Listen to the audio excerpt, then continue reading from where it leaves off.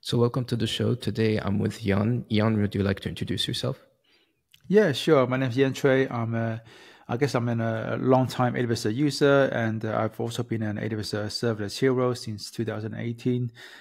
So I do a bunch of different things to help other people to adopt serverless. I work as an independent consultant to help other companies, but also work with the team at the Lumigo to help them improve the serverless observability space, helping them with some of the content side of things, webinars, and things like that. And in general, you can find me on TheBurningMonk.com.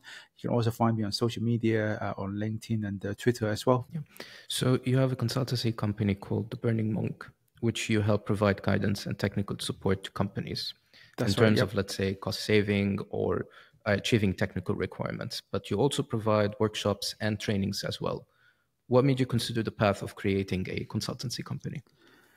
Yeah, in some ways, it feels like my career was always kind of heading towards that. I've been previous to going into consultancy myself. I spent a lot of time just advising other people, not as a paid job, but it's just something that people ask me as I've been sharing a lot of the things I've learned in public and conferences, speaking there. I've been blogging for, I guess, a long time now as well, since about 2000. Well, it feels like 15 years, maybe more. But yeah, just through my sharing my experience in the public, a lot of people have come to me for advice and help. So in some ways, I've been kind of consulting, just not as a job for a long time, and as a move, from more of a hands-on role to principles, and doing more of the so solving problems for businesses as opposed to just heads down to writing code.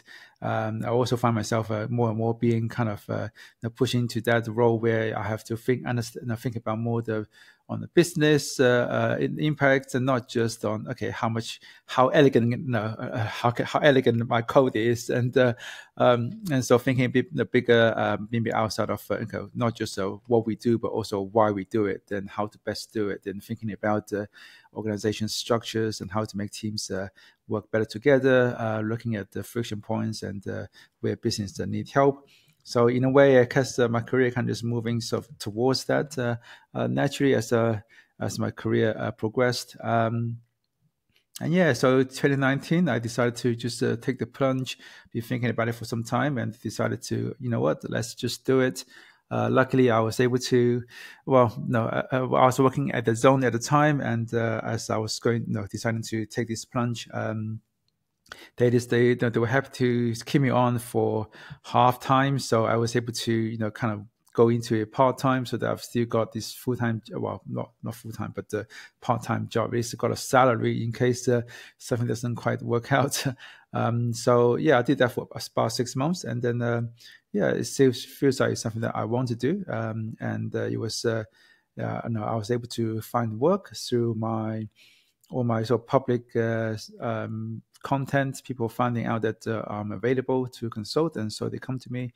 I've not had to do any sort of outbound cold emailing or things like that. It's all been based on the stuff that I've been put out there over the years, and so it's something that I feel like I have really enjoyed doing the last couple of years. It's not always not everything is good, but most of it is good, I think. Yeah, the consultancy life is a bit difficult if we want to talk about it. It's not easy. Yeah, it's not easy. You have to go through. It's when you're an employee, you're engineer, you each have one job. Maybe multiple jobs, but multiple hats you wear at least.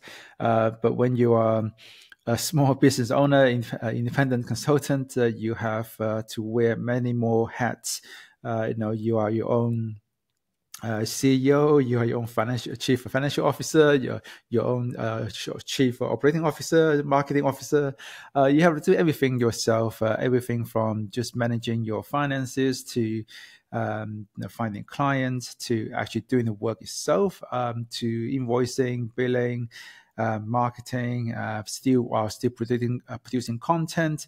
There's just a lot more responsibilities, filing taxes and VAT returns, all these things. There's just a lot of different hats you have to wear as both a software engineer, but also as a business owner. And also, I mean, we can talk about a lot of good, because on the good side of things, you get exposed to so many different things in a very short space of time. You can essentially accumulate, if you think about working and having a career as a way to, sort of video game terms, you do actions, you get experience points, and over time you level up. Think about consulting is that you get a lot of different experiences very, very quickly. I mean, if I guess as a developer, you solve the same problem 10 times. The first time you do it, it feels very fresh. You learn something new. But then the second, third, fourth, and 10th time you do the same thing, you don't get the same level of learning. You kind of have to expose yourself to different problems, different settings, different contexts. And as a consultant, you may see the same problem, but because the client is different, the client has different constraints, different contexts. Maybe they are a small startup. Maybe another client has similar problem, but they're now an enterprise with 10,000 employees. So the way you think about a problem in the context of the client is very different. So it really helps broaden your perspective on how you look at problems and how you also solution architect or problem solve. So from that perspective, you learn a lot of different things very, very quickly. You can probably get 10 years worth of, exposure to different ideas and the context and problems and dimensions to the problems within a matter of months or even just 1 or 2 years. So it's a great way to accelerate your learning and development. But on the downside of things, one of the biggest things, apart from just the fact that you have a lot more responsibilities, is that it can get lonely, because I work on my own. Sometimes on a project, I may bring in a friend as a subcontractor to help me get some more bandwidth on a project. But by and large, I work on my own. So you do miss that team chemistry, working with people and forming that almost like team spirit, working with other people and really developing that relationship. You still develop relationships with your clients, but it's not as deep as working with someone who is side by side for years. But yeah, that's probably for me the biggest. Good and bad. Good is that there's a lot of learning. The bad is that you can get lonely sometimes, and there's also a lot of responsibilities besides just engineering. I feel like when you work in a company, you just hit a specific plateau where that's it. Like, you're not going to go beyond what the company has to provide to you. Like, you move on specific use cases, but there's not going to be that much different use cases by time. Whereas when you work as a consultant, things are just a little bit different. It can be.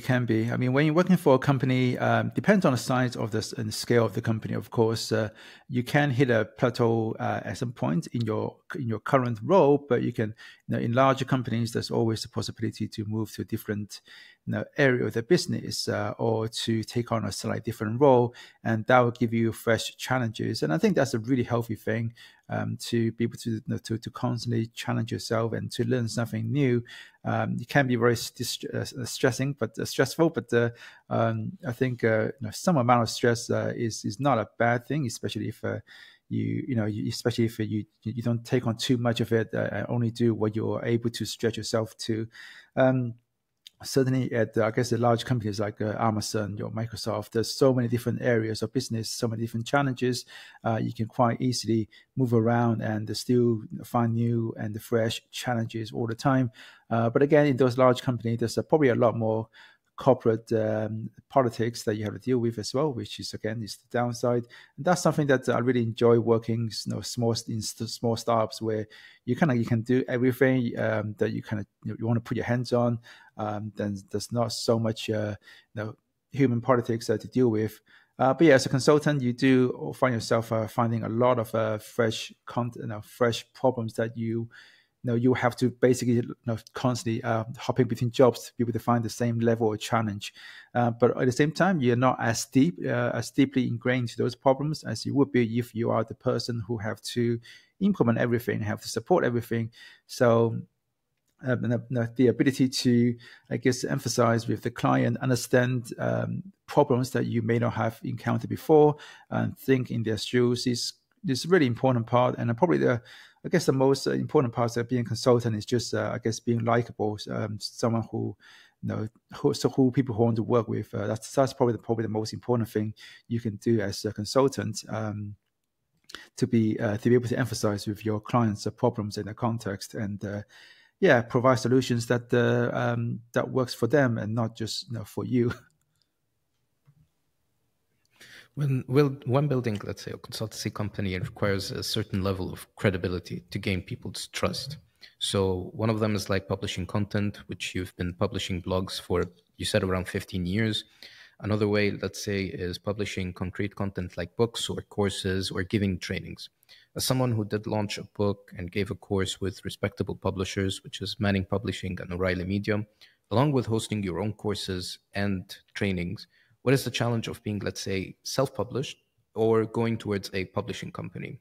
When to consider which? What are the things that are available in this option that's not available in that other option? And if you want to talk about the experience of, let's say, launching a book versus launching a course or doing a workshop. Yeah, I mean, I guess there's quite a few questions there. Let me see if I can remember all of them. So I guess the first thing, publishing, say, like a book or course, video course with a well-known publisher like Manning or O'Reilly or whoever, obviously, they're going to bring a lot of the sort of credibility and authority. So if you don't have that online presence already, so that can be a really good way to build authority in the field. I guess the main downside is that it's really hard to make an actual living selling books or courses through a publisher like that, because they take most of the revenue. I think for books, you probably get a single-digit percentage, maybe 3-4% is for the industry average of your actual revenue from the sale of the books, which you may think, okay, I'm doing all the work here, guys. But at the same time, the publisher is doing all the marketing, is doing all the printing and paying all the fees for platforms and things like that. So, in a way, I can understand. Also, with working with a publisher, they provide a lot of editorial support, which can be good and can be really beneficial, especially if you've never done like a book or like a structured course before. So to get some of that experience and feedback, I think it can be very helpful. Manning, for example, they also organize several rounds of peer reviews as part of the process of writing a book, or as part of putting together a video course. They organize and find candidates to review your book while you're still writing it. But it's up to you to then decide what feedback you take, and those feedback is also often hit and miss. It's difficult to oftentimes derive really meaningful feedback from some of those review sessions. I found the main upside for self-publishing is that so another downside for working with editor is with editorial team from, say, a publisher, is that sometimes they have their own sort of roadmap of what they want to cover that's outside of your book. For example, a publisher may say, well, we've got all of these other books around the same topic of AWS. We want you to write a book about this thing. And you may have an idea that that goes beyond what what the initial scope is, but they may say that, but we got other books for that already. And we don't want to overstep the boundary of what we want you to do for this book. So you don't have as much editorial control and creative freedom as you would do if you were to self-publish. The main upside to self-publish is that, you keep all of the revenue minus whatever platform costs you have.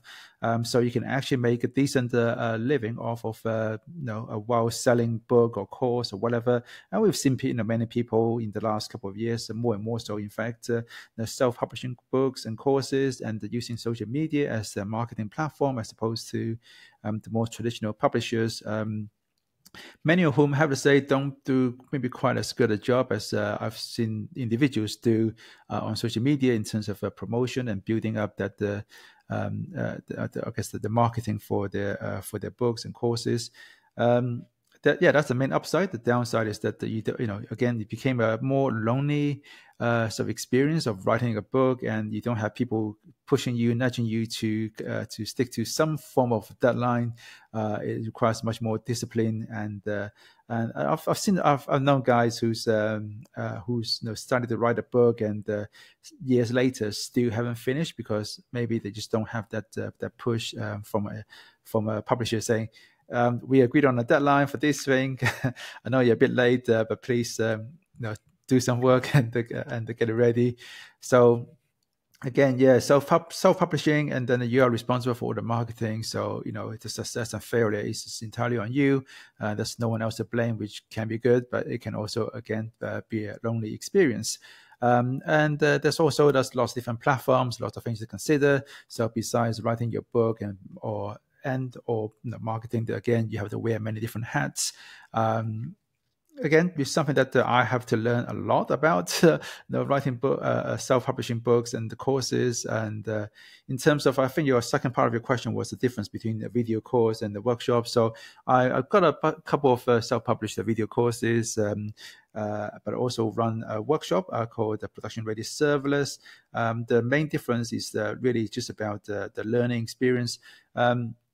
Because one of the things, most of what you want to learn, you can just go on the internet and find information and read them or watch them on YouTube. There's a lot of content available for free nowadays.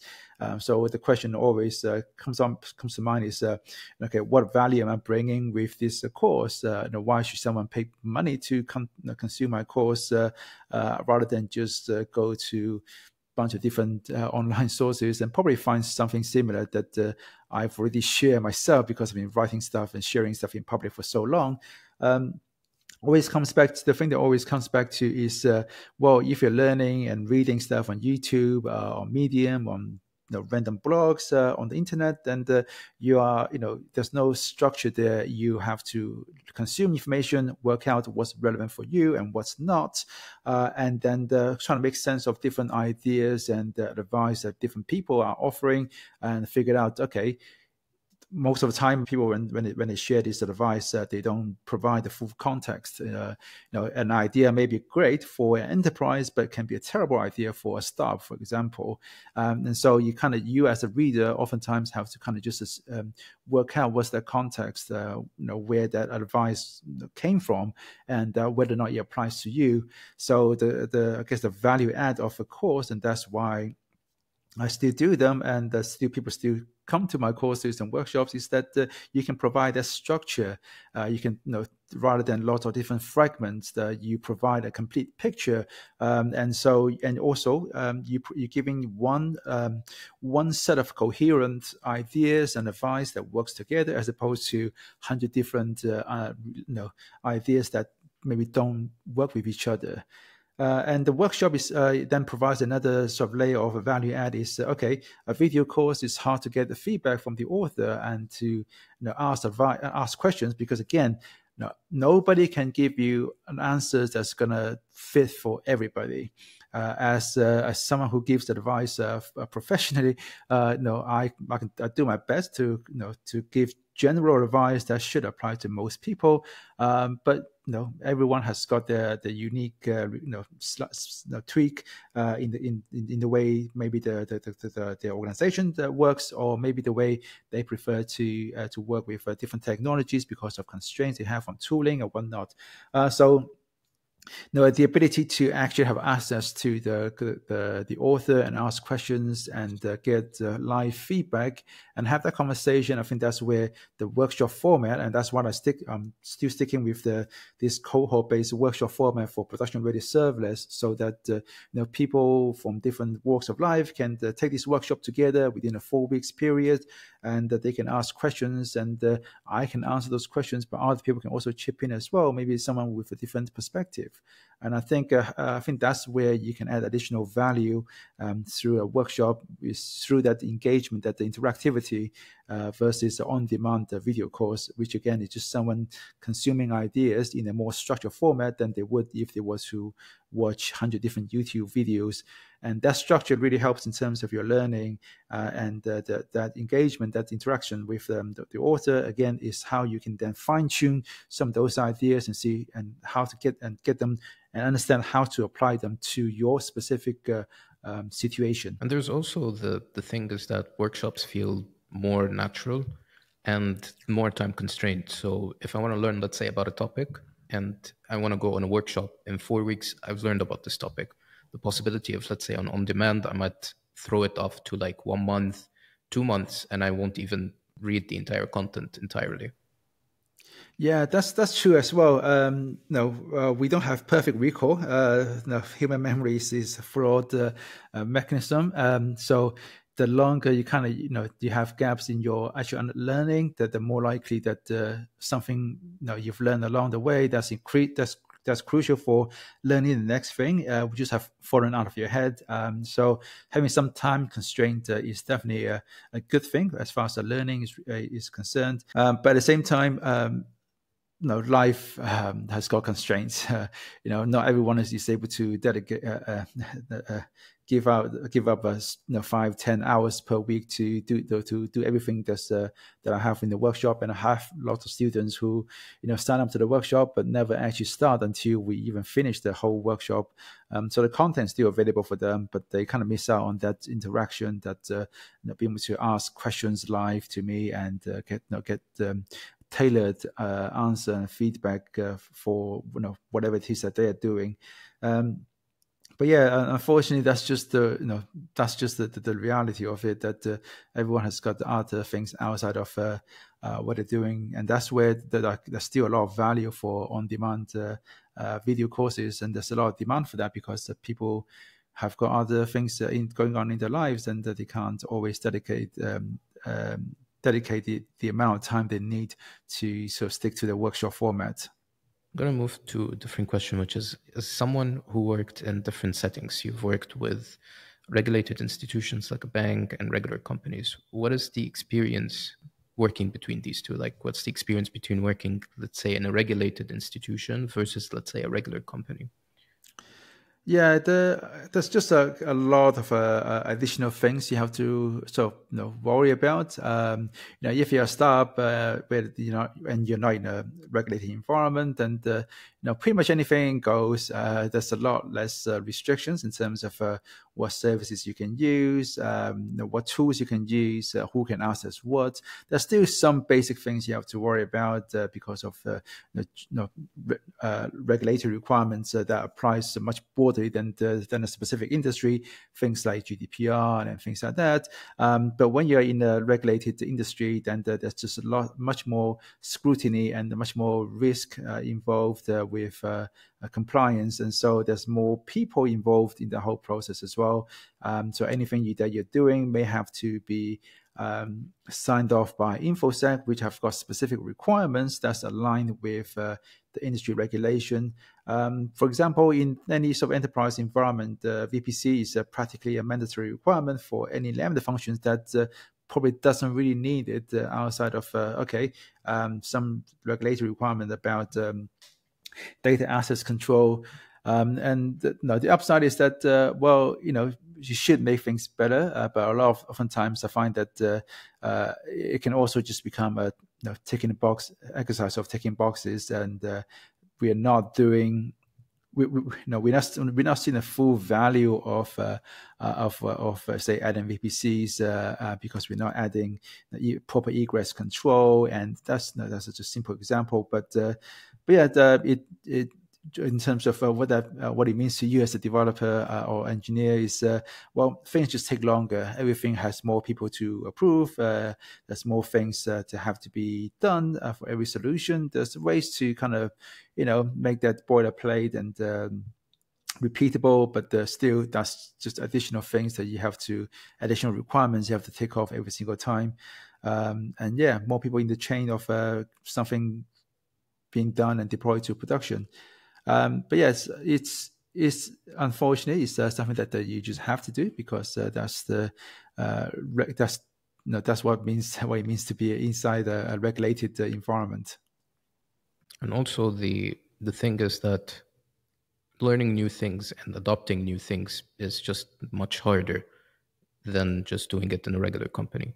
So if you, let's say, want to use a new service or I want to use a new technology, you do have to convince them, and it's just very difficult to convince a set of people in a regular environment to change something. Yeah, because of the risk of non-compliance and the penalties and whatnot involved, people are more risk averse when it comes to choosing new technologies or adopting new technologies or new tools.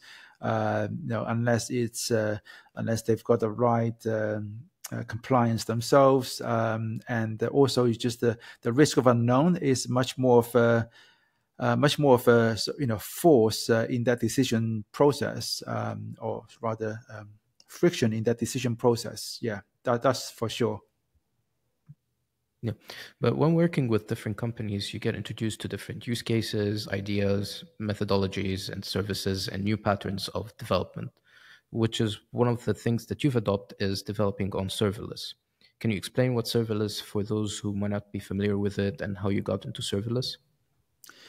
Yeah, sure. When we talk about serverless, my loose definition is that anything can be considered serverless if it means that you don't have to manage the underlying infrastructure, which are the servers. So things like you don't have to patch the underlying servers. You don't have to set up machine images. You don't have to choose how many instances you have to run.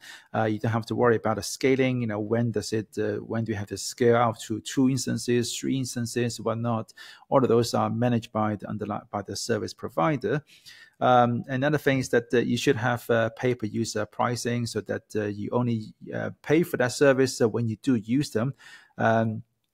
So if you have, say, a service that charges you based on the fact that even if no one's using your system, but you still have to pay for it because, for example, for each 2 instances or for RDS, then that's not very serverless because you're paying for uptime and not for usage. Another thing is that the last one is that you should have ability to scale to 0, which again ties into that the cost of it's kind of similar to the usage cost, but it's important for a very common practice in the serverless development is to use temporary or ephemeral environments, so that when I'm, say, starting a new feature, I can create my feature branch. I can create my entire environment for my application, like a clone of the whole application in one of my AWS accounts, and I can create a whole new stack with my API gateway, Lambda, DynamDB, whatnot.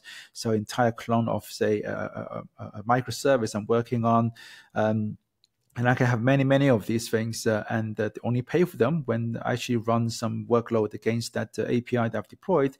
So there's no actual cost overhead for having lots of these environments. And one nice thing is that with this, I don't have to worry about stepping on other people's toes as they work on other features in parallel, because we all have our dedicated environments that we can work and iterate and test against without worrying about it's going to impact other people. And those environments are short-lived. So when I'm finished with my feature, hopefully within a couple of hours or a day or so, I can delete my branch and delete the environment. So you'll be just poof, you'll be gone. And again, we only pay for them when we actually say running tests against our APIs in the end-to-end tests, or when we doing some manual testing and whatnot. So there's no cost overhead to say, if we have to pay for 10 different RDS clusters because every time you create a new environment, it's a new RDS cluster. So that is something that's going to stop you from applying this practice of using temporary environments. So my loose definition would be just those 3 characteristics, and that can describe any services like S3, DynamDB, SNS, SQS, EventBridge, Lambda functions, API gateway, and so on. Of course, it's not always, not every service is going to submit all of those things nicely. Things like Kinesis, for example, there's you're still paying for uptime, but it's kind of serverless. So many people would describe serverless more of more of a spectrum, so that on the one end you've got services that are fully serverless, S3, SNS, DynamoDB, Lambda, and so on. But on the other end, you have things that are definitely not serverless, things like EC2, things like EC2 and things like that. And then somewhere made in the middle, you've got things like Kinesis, which ticks most of the boxes, but still have that pay for uptime. And then you've got things like Fargate, which is kind of, people call it serverless containers, because it eliminates some of the management of the underlying EC2 instances that you're gonna use to run your container workload. I'm happy with that definition as well. I believe serverless is becoming more like it's managed for you, rather than just saying, let's say, serverless as there's no underlying service. So you start to see I don't think it ever meant that there's no underlying server, because that is never a thing. And you shouldn't equate that. And for a long time, every time I say serverless, someone reminds me that there are still servers. But that's not the point, right? Because Wi-Fi is still Wi-Fi or wireless. It still has got wires. It's just not wires that you need to worry about. There's still cables and connecting to the routers. It's just that when you're using a Wi-Fi connection, those cables is not something that you got to worry about. So to say serverless means there's no server. That's just not the case. No one ever said that to begin with. And the serverless just means that those servers are not your responsibility to manage and provision and configure. It doesn't mean that they don't exist. And the fact that they exist is irrelevant. Yeah. But what is the core benefits of adopting serverless for, let's say, a business or developer, other than, let's say, cutting costs, since I'm not going to be using this workload only when it's being used? Yeah, cost is relative. Depends on your throughput. So if you've got a system that's very high throughput, then the paying per usage is going to be work out more expensive because there's more usage. Way to think about this could be I guess you said apart from cost, maybe I can let me cover cost a little bit as well, because that comes up a lot. If you've got I guess the difference between owning a car and renting a car. When you own a car, there's a lot more additional cost apart from just having a car. Even when you don't use it, there's still the various taxes and the insurance and all these other things. You still have to pay for them, even if you don't actually drive your car every single day. So the ownership of that car has a certain cost regardless of your usage. But if you drive your car every day, hours at a time, then that cost gets amortized, so that per mileage usage of your car could be actually quite low, versus if we were to take a taxi, and the per mileage cost of your journeys will be really high compared to owning a car. But you don't pay for road tax, you don't pay for all these insurance things related to owning the taxi, because this is not your responsibility. So if you don't need to drive very often, then having a taxi, taking a taxi or Uber or whatever, is just going to be much cheaper. So that's the one side of it, is cost is relative to your actual usage level. But the other side of it is just a convenience, because your car can break down, you need to get tires replaced, you need to get all of these other things replaced. So there's also additional responsibilities apart from cost that you have to take on, and that often means you need to have expertise. And if you have the right expertise, maybe you're like a car geek and you know how to do things, then great. Otherwise, you have to go out and hire people. So again, to help you fix your car and whatnot. Again, that raises your total cost of ownership of that car, versus if I just get an Uber, that car breaks down. Sorry for that driver, but I can just get a new driver, get a new ride. Again, I don't need to have that expertise. It's much more convenient. So in many ways, for business, it also means that same sort of dynamic can play out in that, if I was to run a containerized workload, even if say we have a certain amount of traffic, so it'd be cheaper to run everything on containers. The question then as a business becomes, in terms of total cost of ownership, how many people do I need to, say, run a Kubernetes cluster? Probably need a whole team of people to look after that Kubernetes environment because of all the complexities around securing it properly, and also making it so that it's highly redundant, scalable, and also if something goes wrong, I need to have someone who can fix it and bring it back online. I can't have my application down for hours just because no one in the team knows how to fix a Kubernetes cluster, right? So again, all of those costs goes towards my underlying cost for my application. As a developer, we may not even think about that, but as a business, we need to look at the total cost of ownership versus using a managed service like Lambda and API Gateway. Then, okay, well, if something goes on, then the Amazon is the one that's to provide the expertise and engineers to fix the issue with the underlying service. So we don't have to worry about that ourselves. So even though, the cost per mileage may be more expensive, and even when you consider the total mileage that we have to travel, the fact that we don't have to pay for those extra additional expertise straight away also means that it can work out cheaper on the total cost of ownership side of things.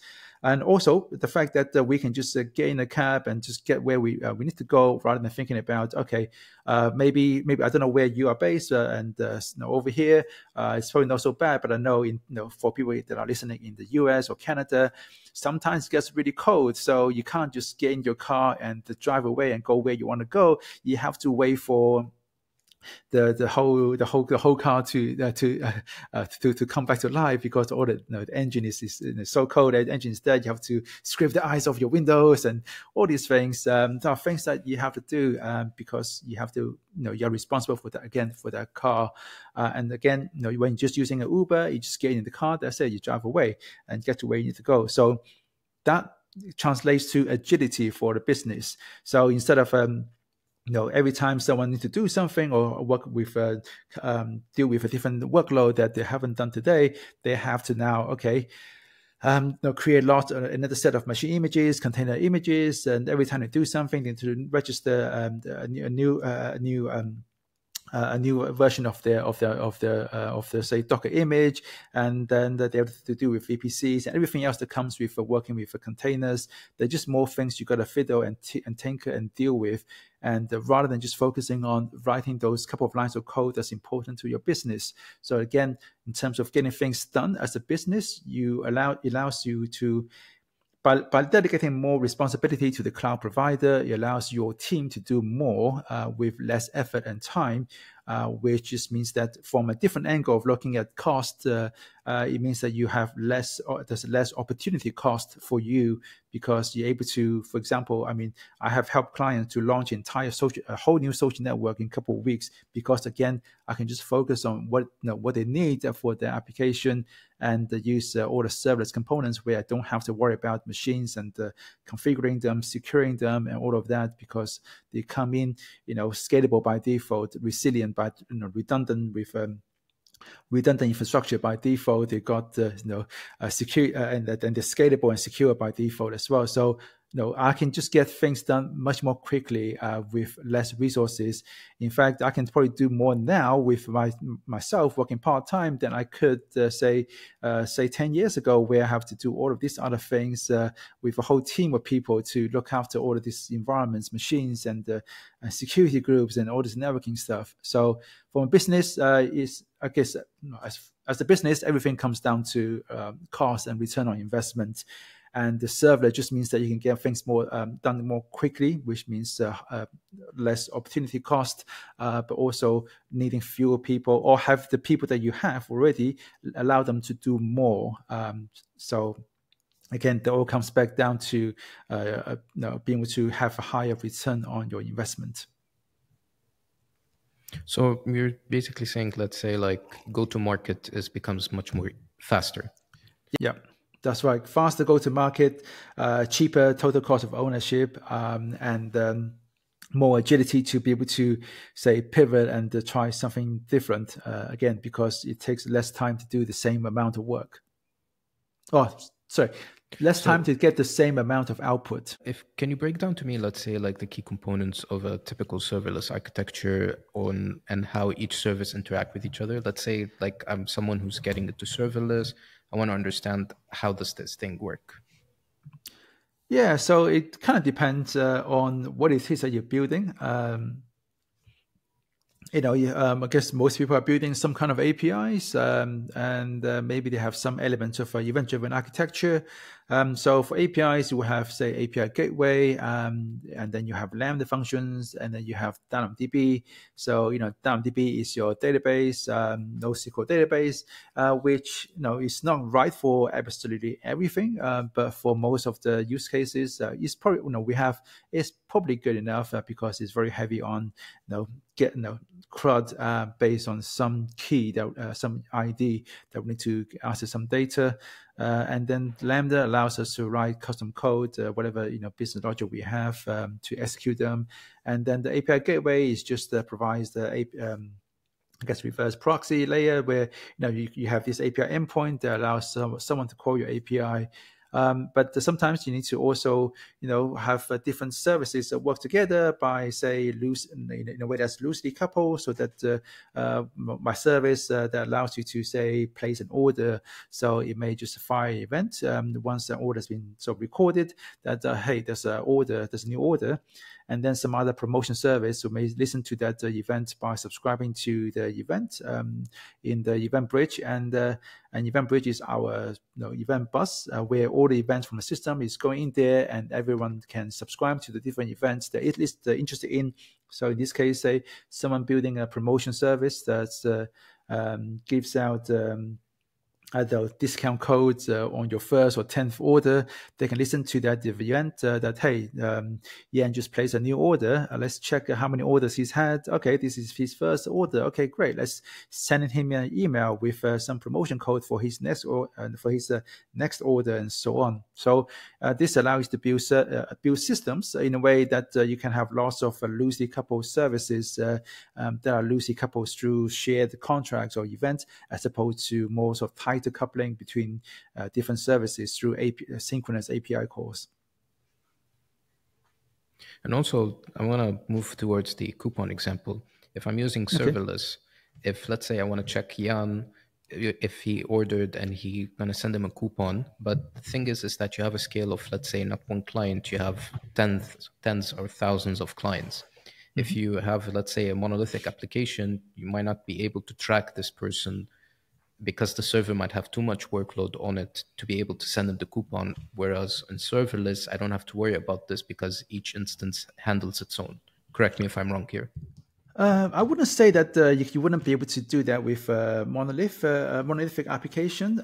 You absolutely can. I mean, maybe the specific example you're having wouldn't be that you can't do it, but maybe there's a performance impact because when you're running, when you have a more monolithic applications running on, say, containers or on EC2 instances, all of these concurrently processing requests are sharing the same CPU cycles and the same network bandwidth. So you have some constraints. So as you get to the point where you're handling more than, say, X number of requests per second or concurrently on that same server, then you may be CPU saturated, or you may be saturating the available network bandwidth. So that's a performance impact.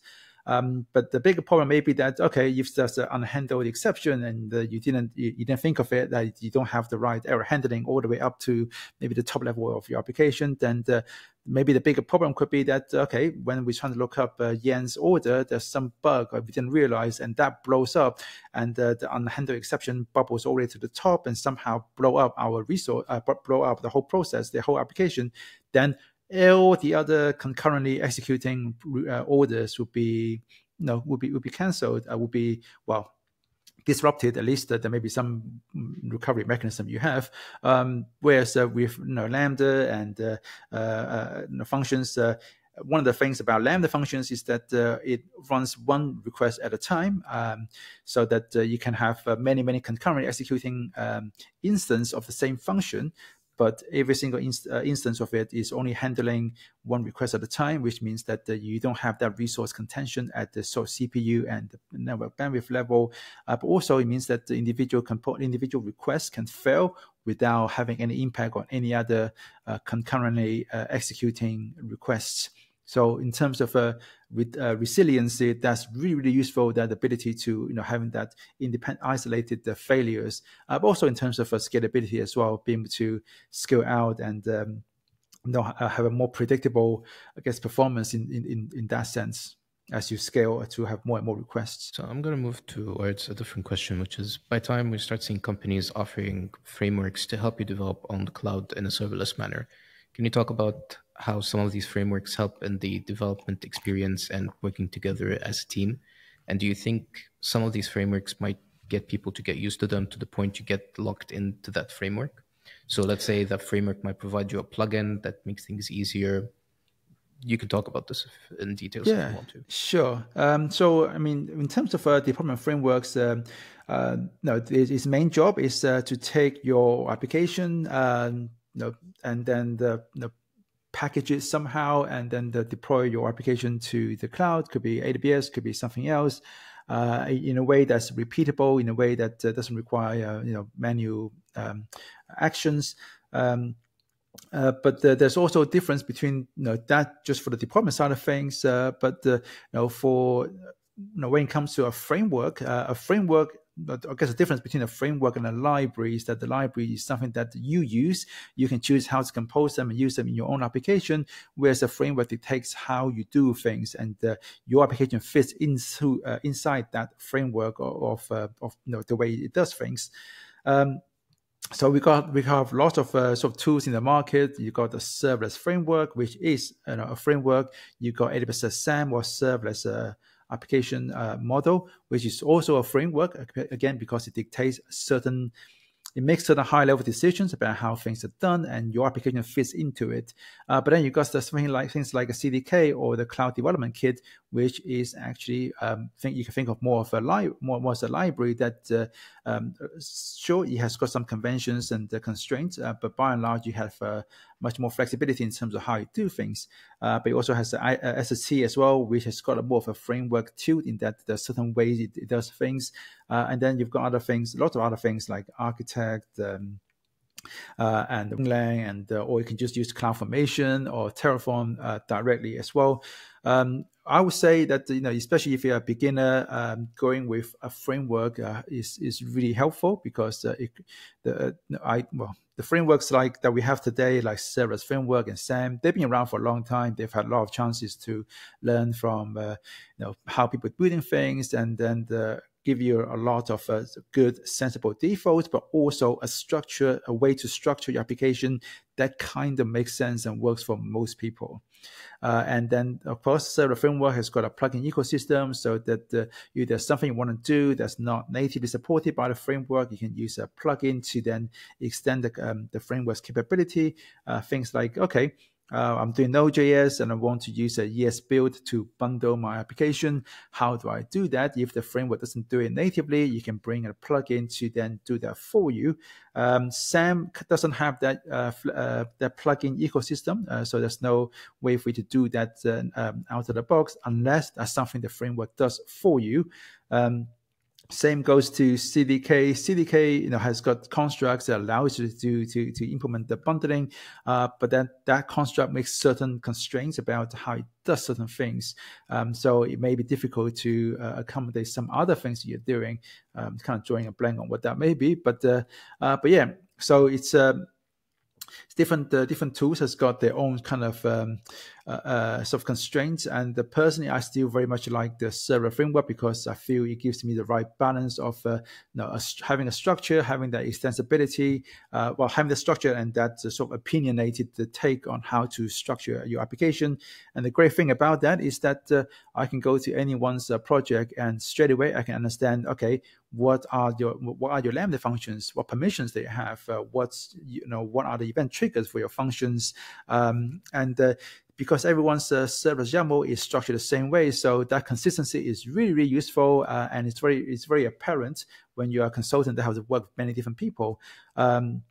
Whereas if I take something like CDK, for example, there's no opinion about how you structure a CDK application per se, in terms of how do you specify your Lambda functions, how do you organize them into stacks, how do you organize the stacks into applications. So everyone can do their own thing, and plus with CDK you can create your level 3 construct yourself, and lots of other things. You can just kind of do your own thing because you've got a programming language at your disposal. It means that every time I go to a different client that uses CDK, is a whole new adventure for me. I have to first understand how the CDK app is kind of put together, to understand what are the things that are part of this application before I can build up a mental model of, okay, this application has got API, it's got some Lambda functions, it's got some resources, and okay, the permissions are configured here, the event triggers are configured there. So I have to understand one application, which is the CDK application, before I can actually understand the business application. Whereas with something like SAM and Serverless Framework, because of that framework, so structure that's already in place, means that doesn't matter where I go, I look at a SAM YAML or Serverless Framework YAML, it's the same structure. So I don't have to understand. I just have to use that to figure out what's the application, and then start drilling into the application and what it does. But yeah, there's lots of different tools available now. They have their own, I guess, different trade-offs, and I'd like to think of them on this axis of how opinionated they are, how customizable they are. Yeah, so for me, Serverless Framework still has the right balance of the two. And also there's one thing: you don't have to write CloudFormation, which is a very important point. Yeah, so that's probably one of the other axes, which is how productive they are. And I find that the productivity axis is interesting. Obviously, as you go down to something like CloudFormation or Terraform, the base layer, I guess, the provider, it's just a lot more things you have to write. Whereas if I've got an API gateway triggering a Lambda function, that would be maybe 3-4 lines of code in the server's YAML. That would translate easily into 100 plus lines of Terraform HCL. And also a very high number of CloudFormation lines of code as well. So obviously it's not very productive for me to be writing that when I've got an API with maybe 10, 20, 30, however many different endpoints and Lambda functions. So it's not productive for me to be working at that level, that very low level of abstraction. So as I go higher to the higher level of abstraction, of course, there's more productivity, but also more constraint in terms of what that abstraction allows you to do, allows you to customize. For the frameworks like Architect and the Cloudia, which kind of more sort of have got the abstractions that are more tailored towards specific use cases, and I guess SST goes into that as well. But it's not as opinionated in that sense. But yeah, so the frameworks that has got that really high level of abstraction perhaps would be much more productive for a specific use case that you have. But at the same time, you run the risk of potentially not being able to use it for a new workflow, a new thing that you want to build. And so potentially you have to then, either spend a lot of time fighting with the framework to make it do what it is you want to do, or you have to maybe look at something else. And one of the things that I always thought about when it comes to CDK is that CDK is, because of the fact that you've got the general purpose language at your disposal, makes it very useful for cases where that is actually that's an asset, not a liability. In that, for example, if you got I've had clients who's got to build a system. Turns out that system is useful in lots of different context, so they can white label that solution, and so having being able to capture the different parts of the application system into constructs, which means that they can quite easily mix and match different components and maybe create custom components for a specific client and create white label solution, white label versions of the application, which would be really difficult to customize and do with, say, CloudFormation or even Serverless Framework. But CDK gives you that ability. And there's also applications, sometimes those applications are also very, very customizable. It depends on different parameters. Again, those kind of customization probably make it very difficult to do with something other than CDK or maybe a Winglang. And then there's also cases where in the large enterprise, there's a lot of, we talked about some of the security requirements, rather than every team having to do the same thing, but have to work out how to do it. You can create the level 3 constructs to basically encapsulate a lot of those requirements and share with the rest of the company, so that everyone can just use those high level constructs, even though they often don't translate across organization lines very well.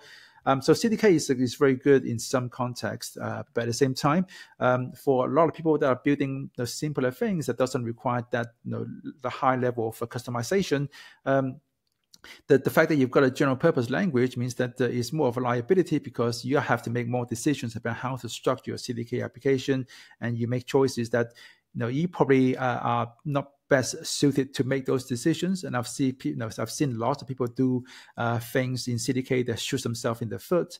But the thing is, people don't choose frameworks for projects; they choose frameworks for themselves, and so they end up using the same framework for lots of different kind of workloads and situations, regardless whether or not it's the right one for that situation. And because most people don't have the same kind of exposure that I have of working across multiple customers and see some of the problems that comes up only when you look at things in aggregate, that they probably don't realize that the problem that they're going to face later on as the organization grows, or as they start to take on other workloads. So in a way, I guess that kind of links to your other previous question about does that makes you locked into that framework. But yeah, potentially. I guess it's never truly locked in per se, because you can always just rewrite the whole thing with a different framework. But in terms of the convenience and the comfort and the skills and experience that you've built up, so there's definitely going to be a lot of friction for people moving from one framework to another, because you're invested into using that framework, and it sometimes can be difficult to pull it out, and especially when you've got things like if you're moving from SST, for example, recently moved from CloudFormation to from CDK to Pulumi, and that's a big change. So as a user of SST, you have no choice but to just redo your whole thing, because you can't just port everything over from CDK to Pulumi. So there's also that risk as well in terms of having dependencies on on a particular deployment framework. And also, I want to give some points about this. So let's say, for an example, in SST, I can deploy a Next.js application using their own OpenNext. I want to say plugin or system. But the thing is, if I want to move to a different framework, I'm unable to do this. The reason why is because I get locked to what SST has to provide, or I have to redeploy it in a different way, which might not give me the same thing as SST.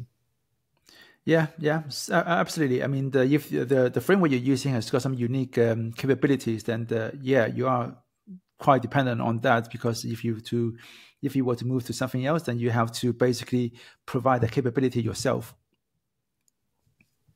Yeah, I'm going to move towards a different question, which is, in terms of security, what is the unique considerations does serverless architecture bring, and how can organizations mitigate potential risks? In terms of unique, I'm not sure about it being unique, but certainly with when it comes to serverless architectures, using services that things like API Gateway, Lambda, and DynamoDB, those services already eliminate entire attack vector, entire class of attack vectors, because the underlying EC2 instances and underlying servers are managed and secured by AWS. And so, someone can't just log on to the virtual machine that's running your Lambda function and start doing bad things there and intercept your requests and run the cryptojacking and things like that. So they actually are much more secure, because again, there are less things that you have to secure yourself. So AWS has got this thing called the shared responsibility model that says which part of the entire stack is responsible. AWS is responsible for securing, and which ones are yours. With a serverless, there's more things that are going to AWS side of the court than it is on yours. So serverless means your application is much more secure. In terms of anything that's security-wise, anything unique to serverless, there's probably more of an emphasis on understanding Maybe that's a good one to talk about. Denial of service attacks is often called the denial of wallet attack in the serverless environment because, well, chances are you can brute force your way through a denial of service attack because the Lambda and API gateway and all these services are so scalable. But they also charge based on per request, which means when you have a big spike of requests coming from a DDoS attack, you're going to pay for every single request. So in terms of maybe a unique vector in that, instead of having a denial of service problem, you have a denial of wallet problem instead. And so there's probably more emphasis on thinking about putting in place those kind of throughput quotas on the API gateway level and having WAF in place so that you have some kind of rate limiting on the individual caller IP address and proactively block malicious looking IP addresses. So there's probably more emphasis on that because again, some of the cost from one of these denial of service attacks can spiral more quickly.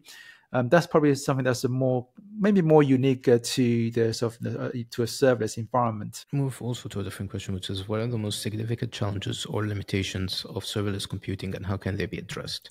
So, for an example, with the DDoS problem, is that when I'm going to use the DDoS example, when you have a DDoS attack doing on a Lambda function, the only thing that is not stopping it is because it's scalable and it's going to move all the time. Whereas on a server, it might stop and that's it. Where this might be a limit, let's say if I have too much requests, it won't stop. Is that correct? It's okay. Even if you're running servers, you should have auto scaling in place. It will still impact you. You will still bring up more and more servers. So it's not like you can't suffer from denial of wallet attacks against a serverful environment. But those servers comes online much more gradually, and what you're going to see is that you're going to have more of a denial of service problem because there's suddenly a big spike of traffic coming into your system. You don't have enough capacity to handle all of that, which means that legitimate users' requests will also going to get slower and slower and slower because your CPUs are saturated. So that's why you have a denial of service problem whereby your service can't serve legitimate user requests because of all of these additional requests that come in from the attacker. You still have a problem with cost. It just that cost is not going to suddenly go up like this because that's the traffic pattern that comes in. But it probably go up more like this, much more gradually because you can handle multiple requests on the same server. In fact, you end up choosing denial of service problem rather than the denial of wallet problem. So it's one or the other. And with Lambda, the problem is that you can scale very, very quickly, so you can brute force your way through a denial of service attack, but you do end up paying for them as well. That's not to say that there's no ways for you to stop that. You can. It just means that you can set up API gateway has got a throughput limit you can set for your API or for individual endpoints.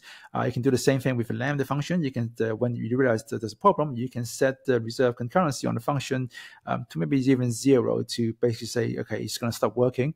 But much better in that case, to have those limits in place already before you get into that situation where you realize there's a problem, because when that problem is happening, those costs are already accumulating because every single request you handle you're going to get charged for that. So much better to be proactive, and when you deploy your API, think about what's a reasonable upper throughput limit for the API and for individual endpoints as well, because the default limit on API gateway is fairly high, and every single endpoint gets essentially the 10,000 requests per second, which is the available default limit for the entire region.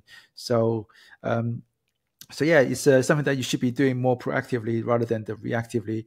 That's one of the things that we cover in the workshop as well, to look at those settings and understand what's the impact on those on your applications, the cost as well as the scalability. I'm going to move to a different question, which is, where are some examples of a project or a problem that you've solved using serverless only?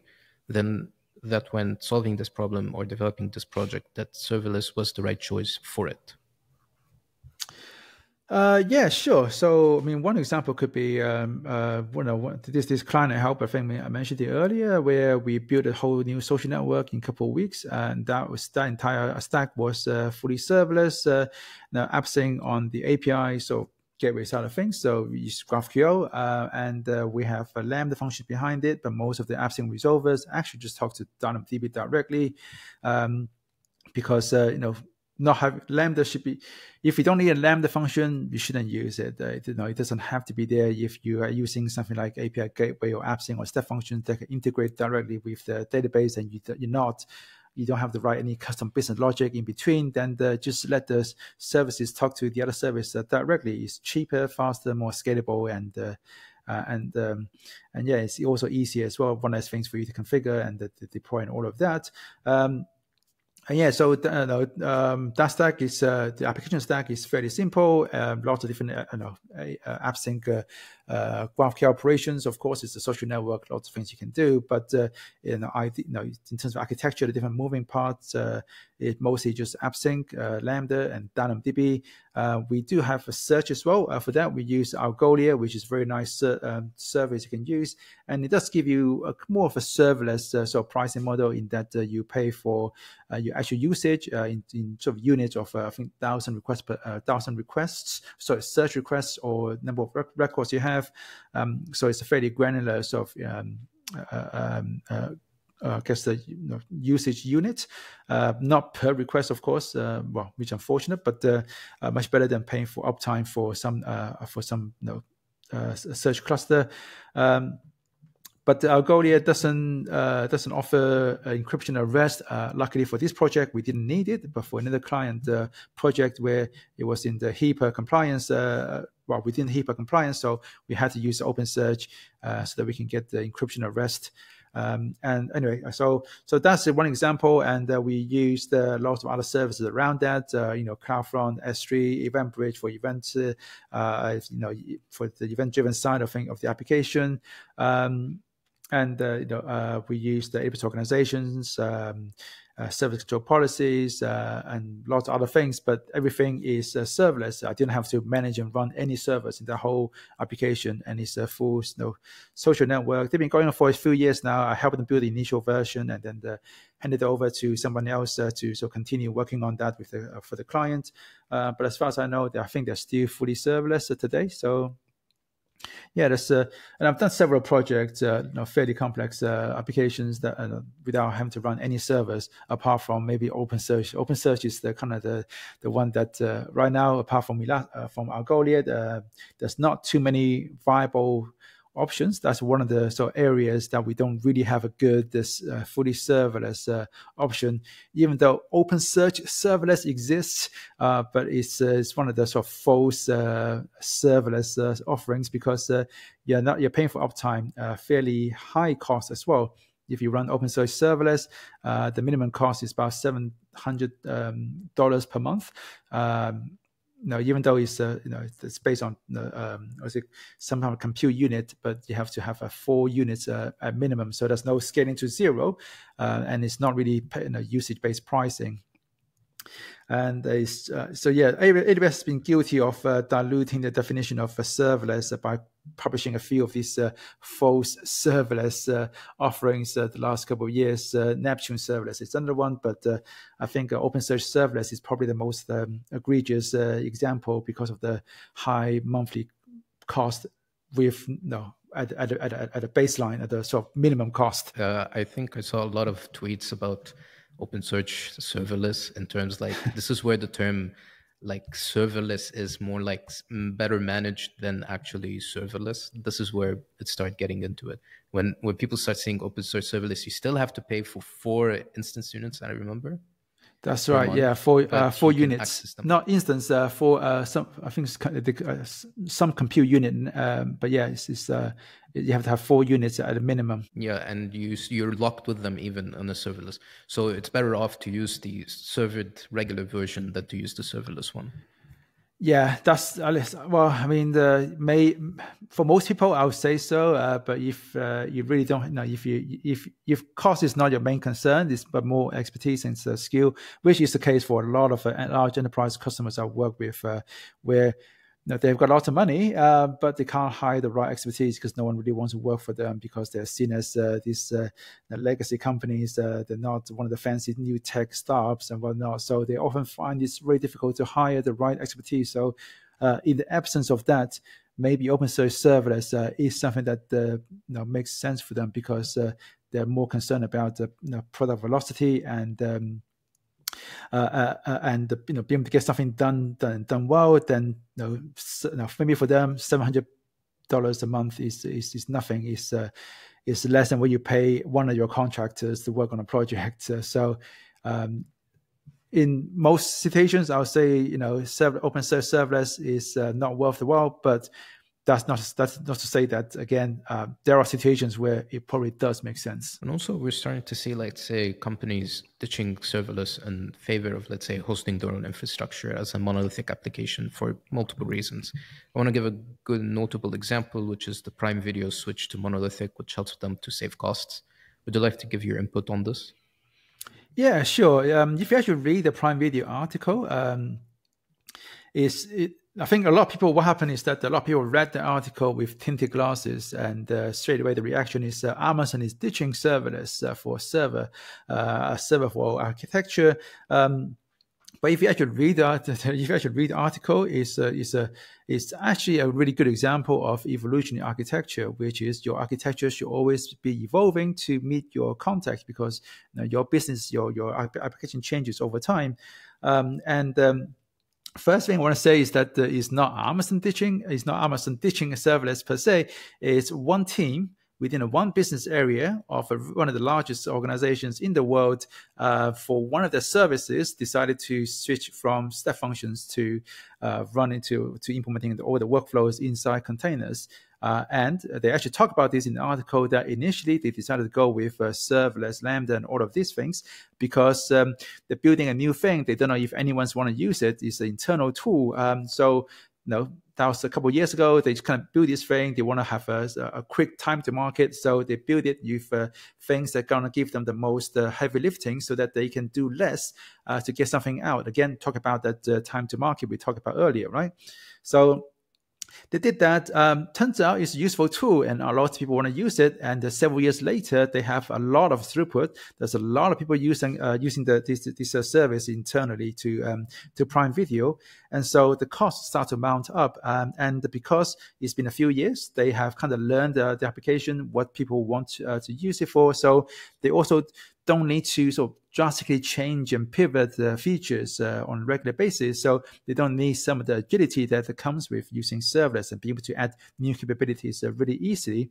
And so it makes sense at that point to think about, okay, now that we don't need all that agility to quickly pivot things and change things and add new capabilities, how can we run this thing more efficiently, especially now that we know the traffic pattern is fairly stable and also fairly substantial. So at that point, okay, what's the most reasonable thing we can do to sort of save to make our system more cost efficient? Okay, let's move from step functions and move our orchestration into containers instead.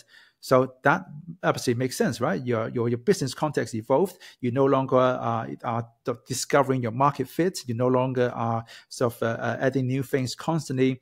And instead, your traffic is very high now and also fairly predictable. So let's move to a different technology that's more suitable for that, more cost efficient for that. But they also talk about something that's very important, which is they didn't have to rewrite the entire application because they had good modularity in their code in the first place. So they were able to take pretty much what they had originally, replacing some of the orchestration layer from step functions into maybe a different framework for orchestration. But most of the business logic that they were running in the Lambda functions were the same as they moved to the containerized environment, which again destroy the myth of vendor lock-in with Lambda and serverless, right? That if this team within Prime Video is able to move the entire system for this video, I don't know what. I forgot what it does. Is it the video labeling or something like that, analysis or something like that? This entire system from serverless to containers in a matter of weeks, and without having to rewrite entire application. Though, where's the lock-in? So that's again something that people didn't talk about, but it was right there in the article.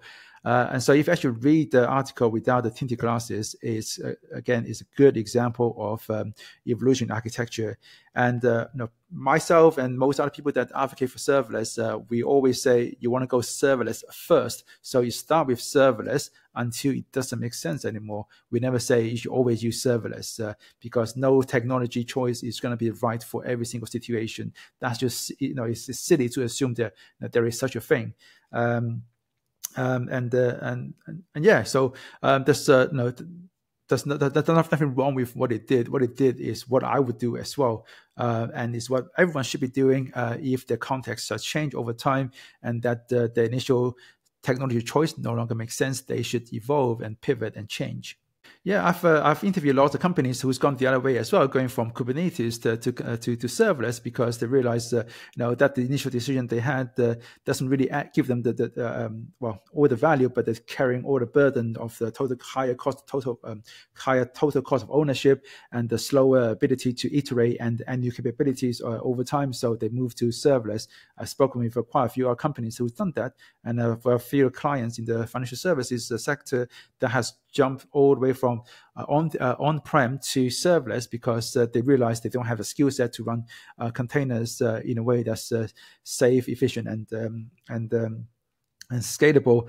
And so they go straight to serverless to get all the benefits that serverless offers you in those regards. Yeah, but there are certain individuals who, let's say, start recommending going towards hosting your own application in your own hardware on a VPC rather than just starting with serverless and moving forward. So I'm going to give, let's say, a notable example of this is 37 Signals with the recent shift.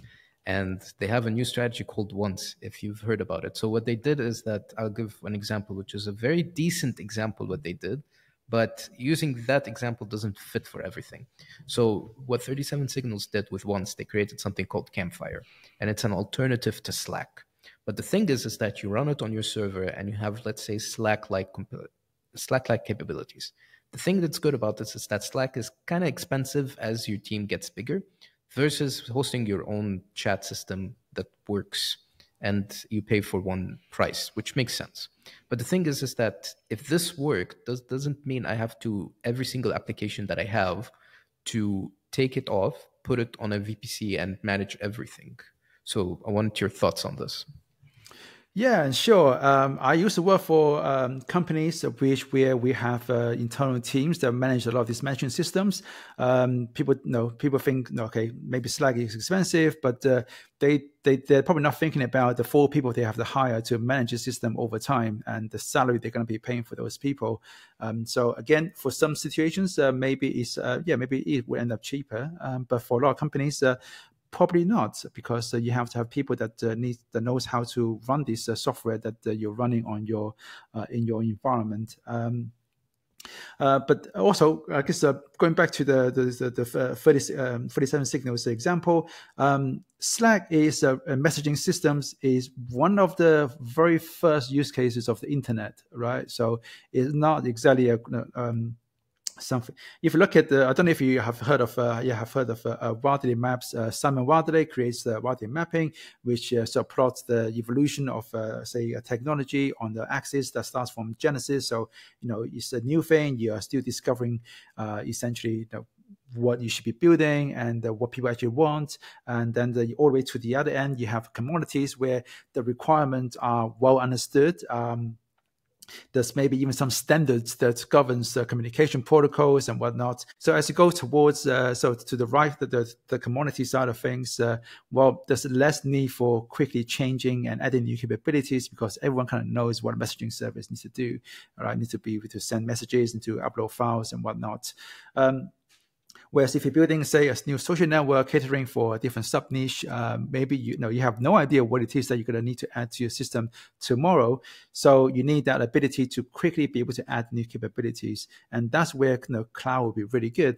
And if you look at other products from 37 Signals, they also do email and calendar. Wait, those are also one of the first use cases of the internet. So not exactly groundbreaking in terms of, what capabilities you need to be able to provide from a product point of view. And yeah, for them, it makes sense for them to look for things that are the most cost efficient to run and to run everything in their own data centers, especially when you consider that they already have the expertise in-house to run data centers from, I think, Basecamp. So because they have the expertise already to run the data center, which most other companies who are listening to him and going cloud repatriation probably don't have the expertise, and they now have to hire someone else to do it. And every couple of years, they're going to find that there's going to be extra costs involved with replacing those hardware.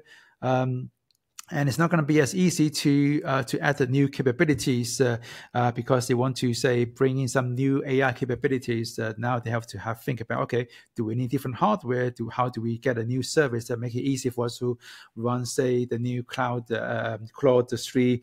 Whereas someone running on the cloud would just be able to say, okay, let's just use AWS Bedrock, and that can give us a provider to work with. All of these different foundational models. And so, cloud is great if you need that agility to be able to quickly add new capabilities and scale. And I worked in when I was working in the banking, we had our own data centers. We had Credit Suisse back then was very good at building data centers, but yeah, what was difficult? It was adding new things, new capabilities, and getting new hardware into our data center. Is the pace of evolution and was very, very slow, and that's where cloud is going to give you much more agility and adding new things quickly and evolving your product. And so when you are on that left side of the widely maps axis of building something that's new, a new product and that's still evolving, the cloud is absolutely a great fit for that. And when adopting to the cloud, one of the most important things is to build resilient application, which involves about testing the application that I have. Testing serverless applications can be a bit cumbersome due to the fact that architecting serverless application can involve using different services and different ways of engagement between these services. One notable pattern, which is the test honeycomb, which is a different paradigm than the typical test pyramid that we go through. Would you like to talk more about this and elaborate further? Yeah, sure. I mean, testing serverless applications is not as hard as you think, and the test honeycomb is a way to look at testing, whereby the test pyramid tells us that we should have a lot more unit tests that test our code modules, and we have few integration tests that test our code against other things that we don't control, other components we don't control, and then you have even fewer end-to-end tests that test the whole system from end to end. So that's the test pyramid. Test honeycomb looks at this. It starts from the era of microservices, and I think the Spotify the blog was the first place I've seen it mentioned.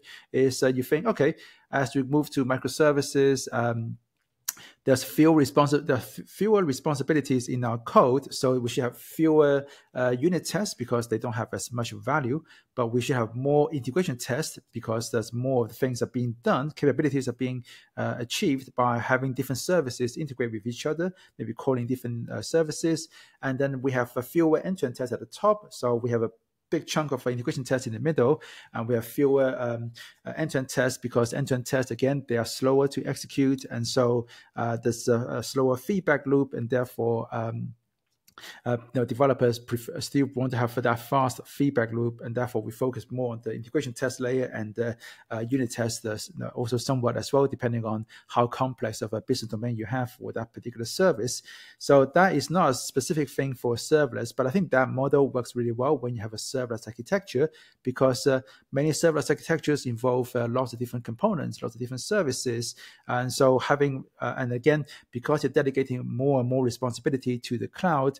For example, for building a REST API, I wouldn't be writing that authentication logic and the authentication and authorization logic in my code. I would be dedicating that to API gateway and to integrate that with Cognito. So there are fewer things in my code, and therefore there's less value on return on investment for my unit test. So I have fewer of those. But my whatever code I do have, they tend to have to integrate with other services like calling DynamoDB or Stripe or whatever APIs, getting some data back, doing some transformations, and then maybe returning it, and then maybe sending an event to something else. So there's much more of that integration layer is where things tend to go wrong, and therefore I should have more tests to cover those integrations with different services. And I'll still have end-to-end tests at the top to have, which is going to give me, at least I want to use those to cover the happy paths, make sure that the any things that are that my system is doing is, we can test everything all the way through, so that if there's any permission-related problems between different services, Lambda function missing permission to talk to DynamoDB, or event bridge not having the permission to invoke to send a message to SNS or whatever. I want to make sure that those are identified before it goes to production. And so I still have end-to-end tests to cover the entire flow of the system. So that's just how we kind of organize our tests and where we sort of focus around testing, but not actually how you write your tests. In terms of how you write your tests, there's different ways to approach that as well. For the most of the things that I guess the two sides of it. One sort of category to think about is in terms of what you want to test is the code that you have, the code you're writing and running inside Lambda functions, for example. The other half of it is all the things that we are delegating to other services and asking them to do. So things like having API gateways talking to DynamoDB, or AppSync talking to DynamoDB, or event bridge to forward a message to SNS, whatever it is. Those are not code per se, because we're not writing the actual code that takes an event and writing something else. We are configuring a service to do that behavior, but that is still part of our application and something that we should test. And so for those things that we are dedicating services to do, we can use end-to-end tests to do those. To exercise those paths, make sure that they're working, and for the code that we actually own and run in our Lambda functions, if we have got a lot of business logic, then we can write unit tests for them. Still, there's nothing changed there. But what about if we just most of my functions are not very heavy on the business logic side of things. What if I just want to test my Lambda function handler? Maybe I'll still have some sort of lightweight high-cycle architecture type of thing going on, where it's lots of the business logic for writing and saving an order, or deleting an order, or whatever. Those are writing to DynamoDB, of course, but I'll encapsulate them into a module so that the different functions in the same API can reuse the same logic.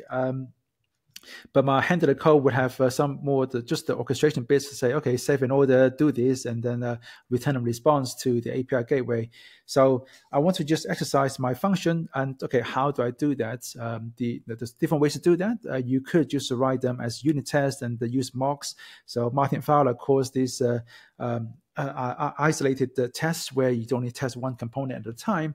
But the problem I find with using mocks and stuff for those cases is that, okay, oftentimes the only thing that's worth testing is that call to DynamoDB, but you're mocking that out. So if there's any problems with, say, the way you configure your request, you're not going to find it until much later.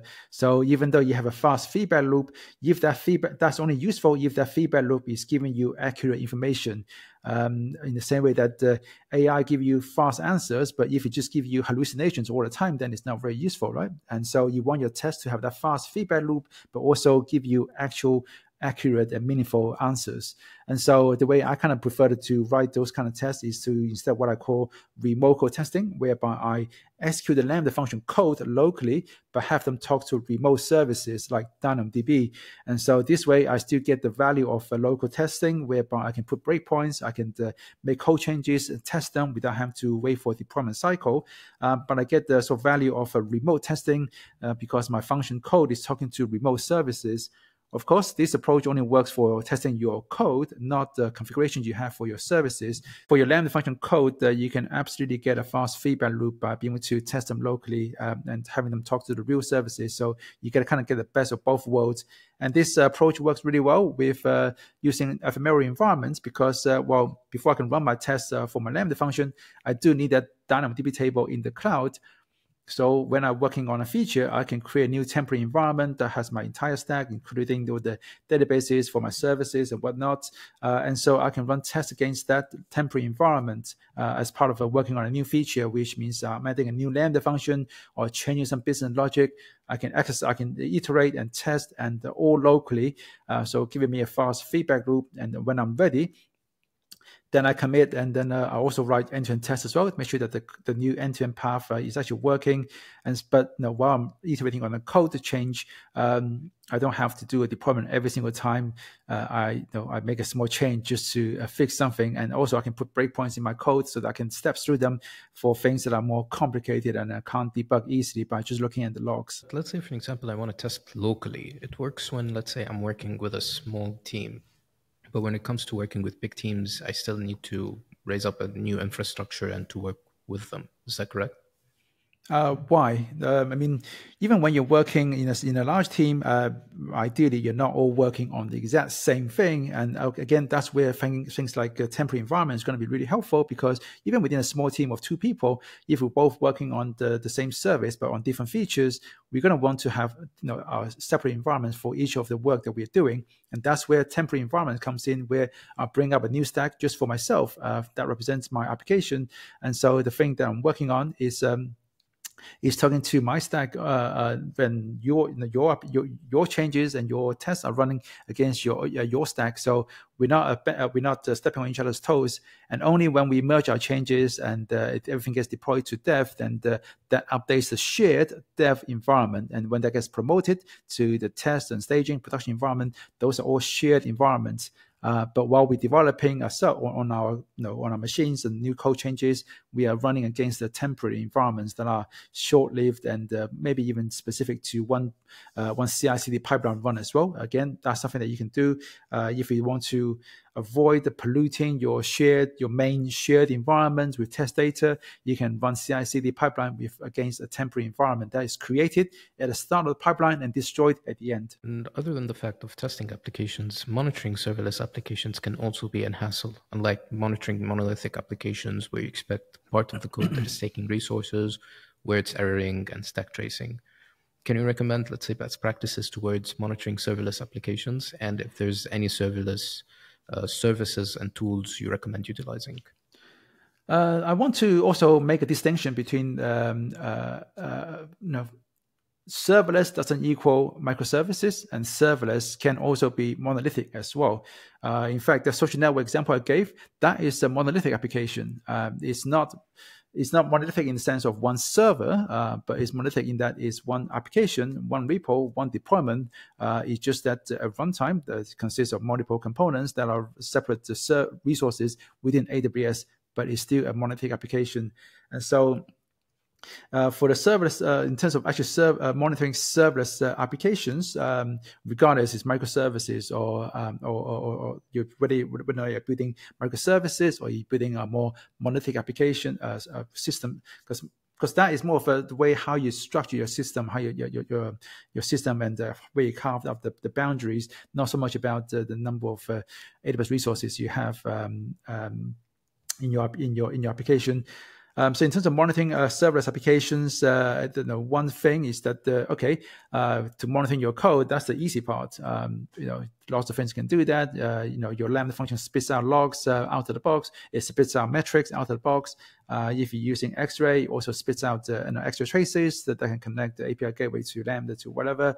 With X-Ray, you got to do some manual instrumentation to get the most of it, so that you can see everything that's going on inside your function. So things like Lambda Power Tools from AWS can help with that to some extent, but you're still limited by what X-Ray is able to do. So personally, I'm a big fan of Lumigo. I mentioned at the start that I work with the team quite a lot on content because I'm a big fan of their service or of their products, which makes troubleshooting and observing what's going on inside your function much more easily. There's a no code integration. There's also a lot of support for auto implementation, and by default they capture the invocation events for your every invocation, and as well return value, environment variables with the sensitive data scrubbed out, as well as every request you make to other API calls, so that request and response. Again, they have a built-in scrubbing so that they don't capture anything that have got like API keys or IDs or anything like that in the attribute name. And so with that, I pretty much don't have to write any custom logs anymore. I don't really use X-Ray anymore. I just use the Lumigo for most of my observability and troubleshooting in production. And I actually find that it works well a lot. It makes it a lot easier compared to even when I have containerized workloads. Lumigo supports containers as well, but I don't really run containers myself, so I don't know how well it works over there. Apparently, they also have got a lot of the auto instrumentation going on there as well. But yeah, I guess a lot of it comes down to what tools you decide to use. Datadog is also pretty good as well in terms of especially some things that they do really well. Things like they have for analyzing cold starts, they have that whole flame graph thing they can enable.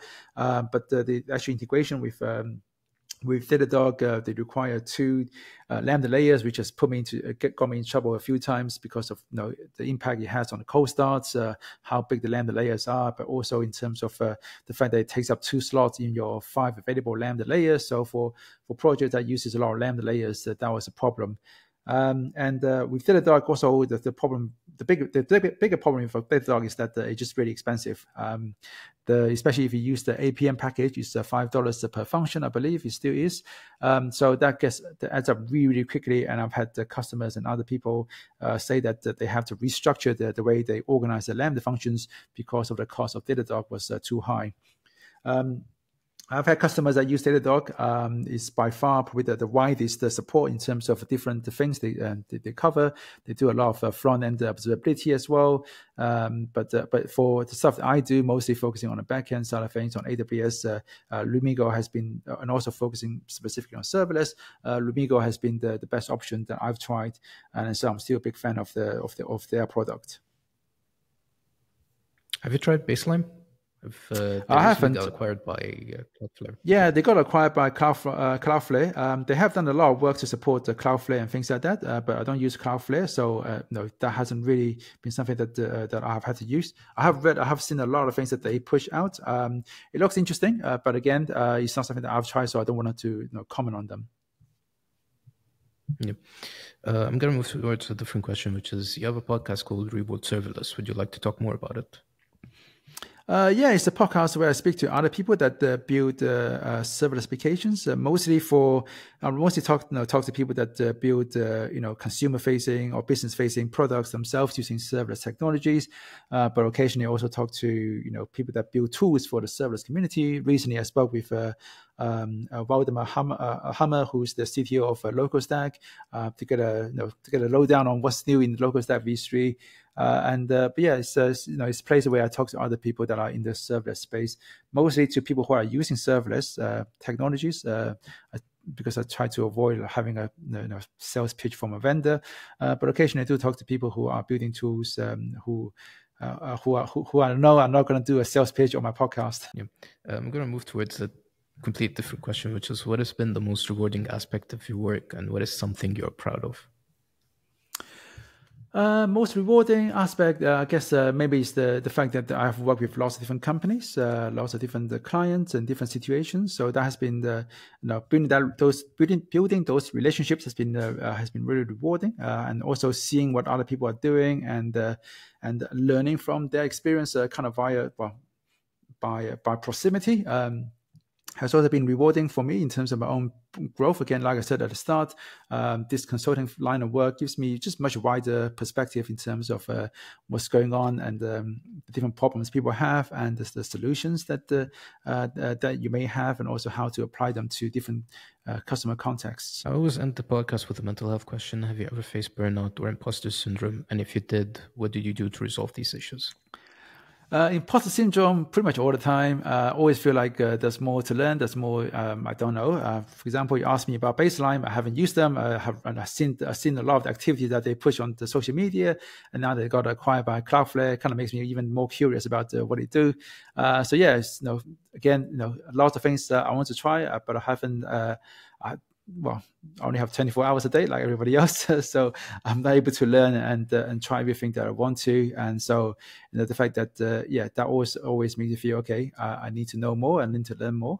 But luckily I also self-aware enough to know that I don't have to be the smartest. I don't have to know the most. I just have to be, just keep doing what I do and keep trying to learn and improve myself, building. And I guess it's always good to have in the back of your mind. I know we're not fully rational beings, but at least it helps to at least ground yourself in the knowledge that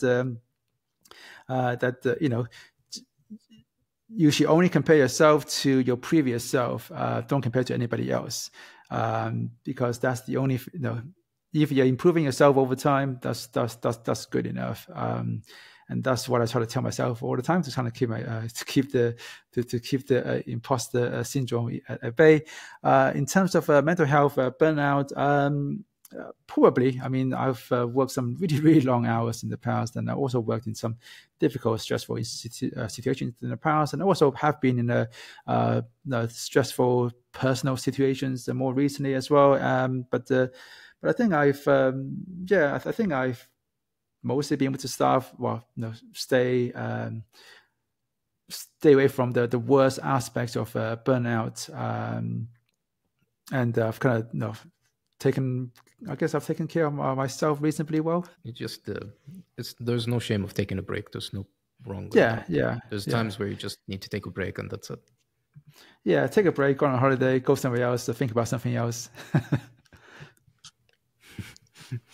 Thank you, Yan, for coming up on the show. I'll mention all of the things that you've done, including some of the courses that you provide. There's also an interesting course about testing serverless applications with Yan. Provide detailed information about this. And also the AppSync masterclass that you provide is really good, along with the step function course. I would give you the fact that I've tried them. They're really good, and they help me in my job. So I'll provide them in the show notes below. And thank you so much for listening to the episode, and I'll see you in the next one. Thanks, guys. Okay, bye-bye.